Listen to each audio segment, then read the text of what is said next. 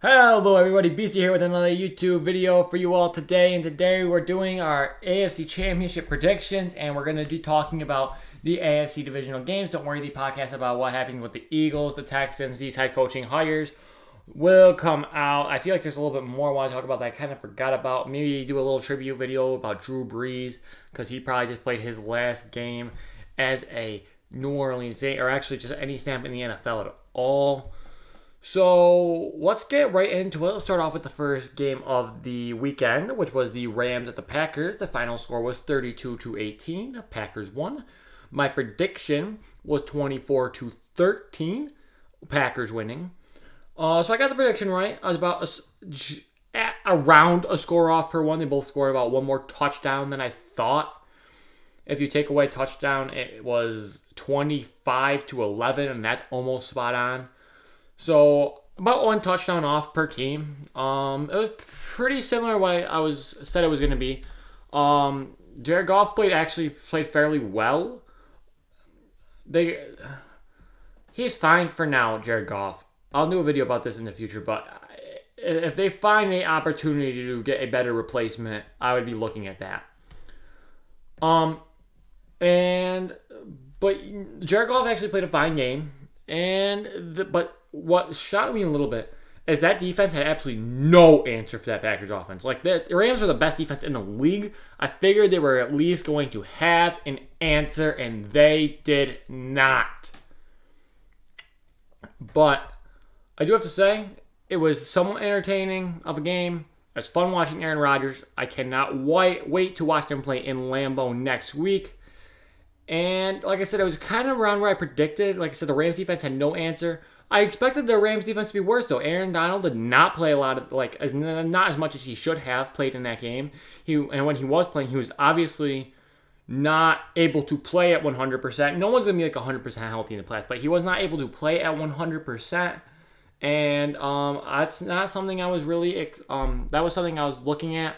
And as soon as I saw Donald go down and possibly not play to not playing 100%, I said Rams, didn't really think at least the Rams had a shot in winning this game. But yeah, so it was right around where I predicted, and good job. Congratulations to Aaron Rodgers and the Green Bay Packers. The next game was the Bills-Ravens. I predicted the Bills to win 28-24. Predicted the right winner. The Bills won. Way less scoring than I thought, though. And I really think that's just because I didn't account for the wind that was going on. The scores would have been a little bit higher. Give at least 6 more points to each team. At least give like 6 more. There was 4 missed field goals in this game. The kickers combined for 2 for 6. And that is even including Justin Tucker, probably the greatest kicker of all time. And like I said, 2 for 6 on field goals. If you give both of them, both kickers actually went 1 for 3 too. It was an even split for the kickers. So if you add 6 points to each one, we're looking at 23 to 9. It's a little bit closer. I was a little off on this one. Thought it was gonna be. It was a really close game actually. It was 3-3 going into halftime, and then the Bills had a very long drive. Took out about half the third quarter. Scored a touchdown. Made it 10-3. Then the Ravens scored down, almost tied it up at the very end of the third quarter, but Lamar threw a pick 6. Oh man, I wish I remembered the name. I should have wrote it down. But Johnson on the Bills, I cannot remember his first name. Pick 6 for a 101-yard touchdown, and that made it 17-3 Buffalo, and that was pretty much the change of the game. And that did not help. I think it was on the next drive, Lamar was ruled out with a concussion. So, that really didn't help. 17-3, I think, was going to be a tall task for the Ravens to come back from. And as soon as Lamar Jackson went down with a concussion, it was game over.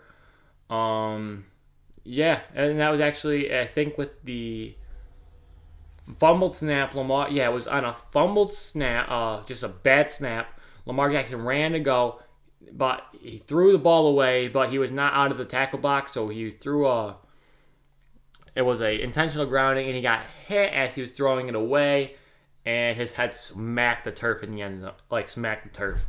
So That's what happened. That's why Lamar got the concussion. And as soon as he went out and down 17-3, looked like the Bills got the ball back. It was game over from there. And it looked like they were going to make a little push towards the end of the game, but as soon as that pick six happened and then Lamar's concussion happened, it was pretty much game over for Baltimore. Great game by both sides. I think the better team did win here. The Bills' defensive game plan on stopping Lamar Jackson was absolutely phenomenal. They used to stuff the run game in general. I said that was a massive worry. And it looked like after the first drive, it looked like it was going to be a massive worry for me throughout the game. And then they quickly got their act together, and phenomenal run defense by the Buffalo Bills. There would have been a little bit more scoring by the Buffalo Bills too. Like I said, 4 missed field goals, and nothing against the kickers, honestly. Nothing against Justin Tucker. Nothing against Tyler Bass, the Bills kicker.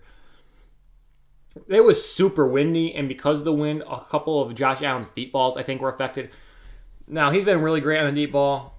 There was one in particular. He threw a couple shots at Stefon Diggs. I don't think a couple of them are a great decision. The one, though, he was wide open. The ball just sailed. It sailed. And I'm not even blaming it on Josh Allen. It probably would have been a great throw if it wasn't for the wind.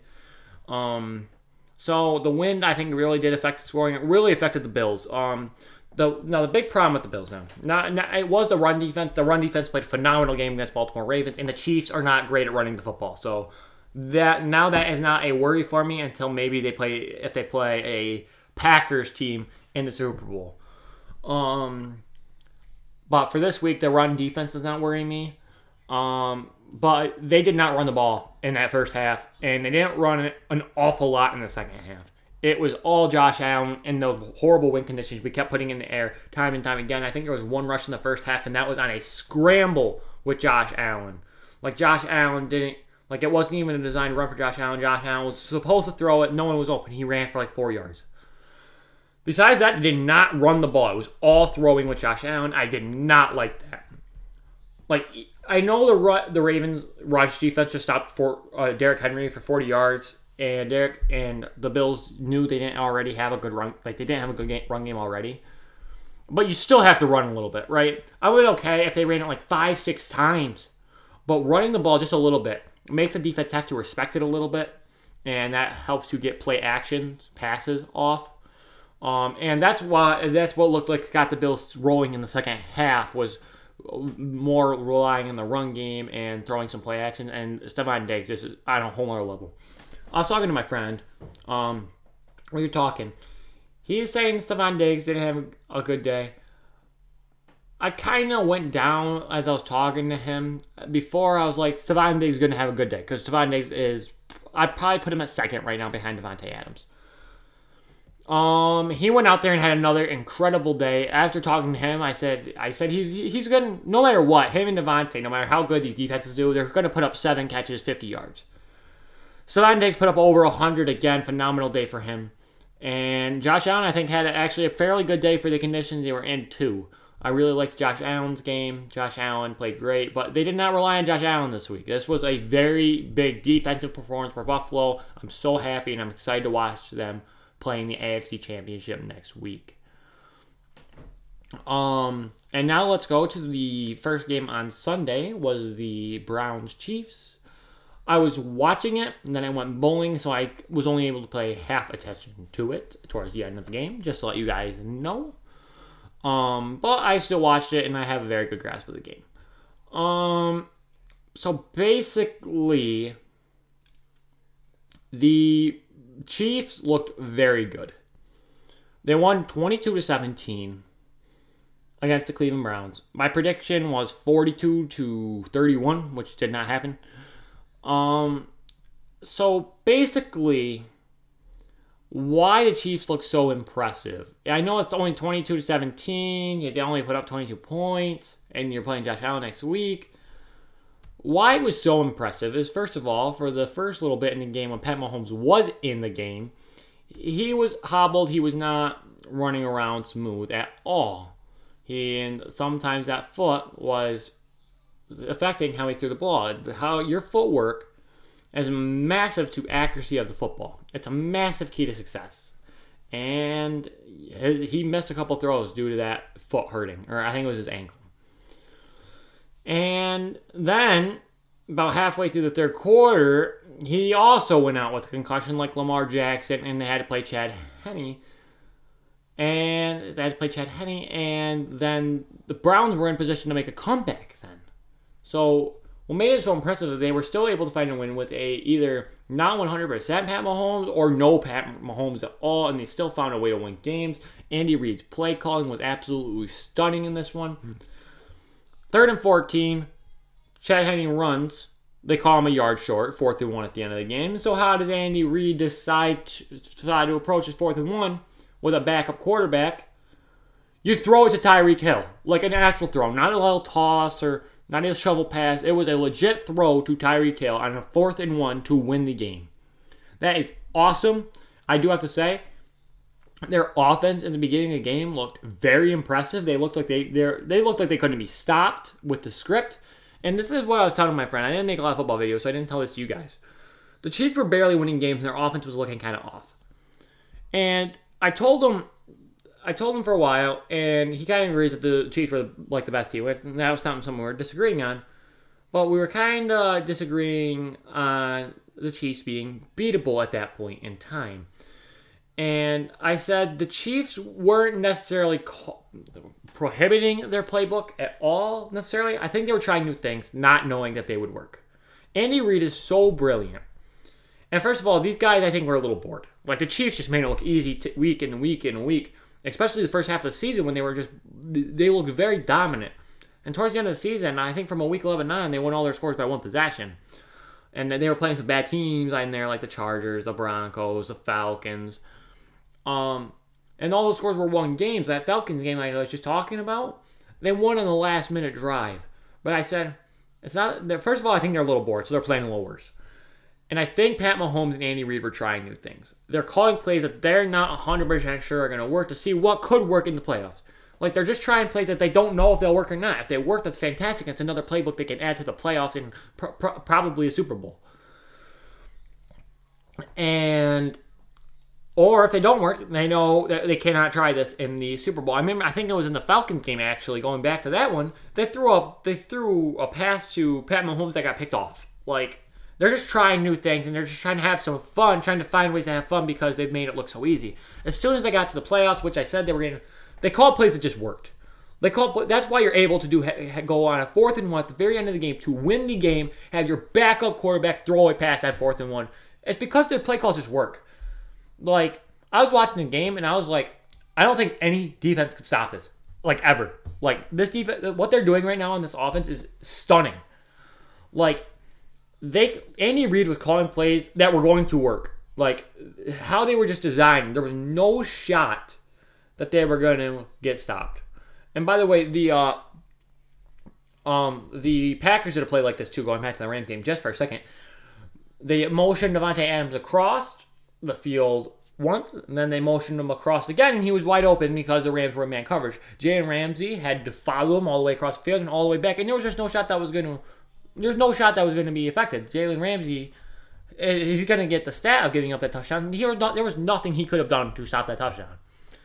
That's what felt like the Chiefs' plays were like every single play in that first half. They just didn't look like they could be stopped. I think how they ended up doing it was 2 touchdowns and 2 field goals in that first half. Now, I do have to say, that Chiefs defense is not the greatest. They struggled, and they kept the Browns in that game. Like, this should have been a blowout on what their offense was doing. It was no domination by the Chiefs, I don't think. I think it might have been able to get to a playoff territory. I don't think it was in a demolition, though. I don't think it was very dominating. Like, they looked good. They looked like they deserved to be there. They looked like they deserved to win that game, not taking anything away from the Browns.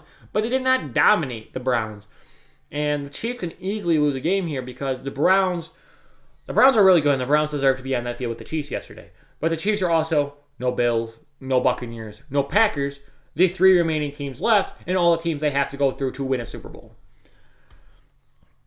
So the Browns aren't like one of those teams. And that the fact that they didn't really dominate the Browns even in the beginning. I'm talking about their defense. I'm not even talking about their offense once Pat Mahomes. Just their defense was not dominating. They also got a lucky head-to-head, helmet-to-helmet play that was not called, and actually that play turned out to be a touchback, which that was just an unfortunate play for the Browns. He stuck the ball out to get the touchdown for the goal line, and it was a fumble out of the side of the end zone. Chiefs get the ball to the 20-yard line.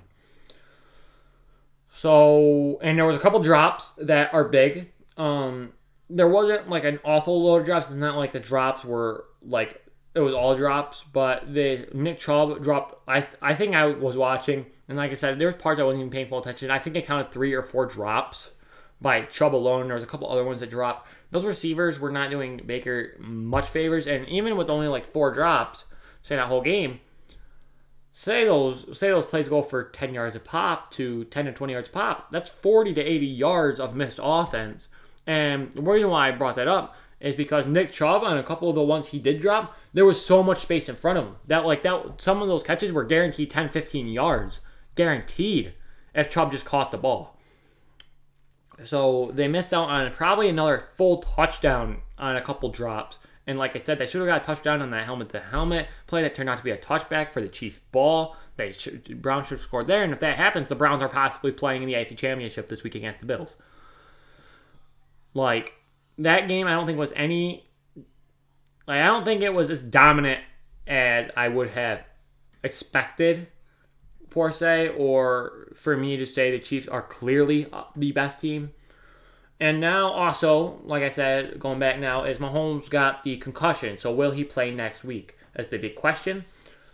I think there's absolutely no shot he doesn't play. Pat Mahomes is going to play. But Mahomes or the Chiefs don't decide that. An independent party comes in, and he has to go through a 5-step process, and he has to pass that 5-step process. If he doesn't, by an independent party, he cannot play, no matter what the Chiefs and how Pat Mahomes feel. Now, granted, he looked fine after the game, and I imagine he's going to breeze through that 5-step process. He's going to play next Sunday against Buffalo. Like I said, I don't think there's really any shot he doesn't play. And listening to other players with concussion protocols, they say that Mahomes will do everything possible to make it at least look like at least make it seem like he should pass those tests, right? And that should allow him to play come next Sunday. And now, last but not least, let's talk about the history fest, Brady at Breeze. I hate to say it. I really, really hate to say it because I love Drew Brees. And he's going to go down as one of the greatest quarterbacks of all time. Out of this generation of football, of retired, there's 3 quarterbacks above everyone else. That was Drew Brees, Tom Brady, and Peyton Manning. Of that era of quarterbacks was better than every other one. Like, those 3 were the greatest quarterbacks, especially at least of this generation. Before we're obviously heading into a new one right now with like people like Justin Herbert, Pat Mahomes. But before them, since like 1999 when Peyton Manning was drafted, ever since then to about like 2 years ago, those are by far the 3 greatest quarterbacks of that era, this 20-year period. But Drew Brees looked his age. Like, I don't want to say but he should retire. At this point in time, it looks like he's holding the Saints back. I'm just being honest. The one deep shot the Saints took in that game was they brought Jameis Winston onto the field to make the throw. And it was a touchdown. It was a great throw by Jameis, and I love Jameis Winston. And I really hope he gets to start again in the NFL one day. I think he is capable of doing so and doing it at a very high level. But the one deep ball, like I said, they brought Jameis Winston onto the field to make the throw. Drew Brees just can't. You see that, I feel like it would hurt his arm. He looks his age. It looks like he's holding his team back. It's hard to judge, too. I don't want to judge. It's a COVID year, but that team is fairly similar, besides from Emmanuel Sanders this last year. Like, honestly, with his weapons. He looks his age, and that him being unable to consistently push the ball down the field. He actually didn't push the ball down the field at all yesterday, but just his inconsistencies on being able to push the ball down the field throughout previous games this season, I think kind of held the Saints back this year. And he got injured too, though. The fact that he came back this year after broken ribs is stunning, and it's remarkable.